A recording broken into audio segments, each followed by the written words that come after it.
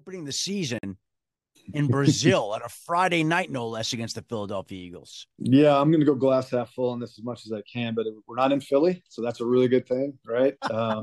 But there's some as that thing came down, I think there were some logistical challenges, but I think as we've gotten through those, we're pretty excited to go down. I know our players are very excited, and opening on a Friday night early, where we're the only one on TV and everybody's watching. I think players always love that.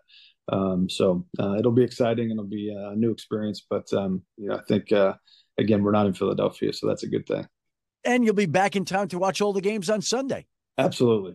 Right? Well, is that something that you wind up doing? You get back from Brazil and you'll sit down on your couch at home on Sunday and watch the games? Could you imagine that? Like as the league opens up across the league week one?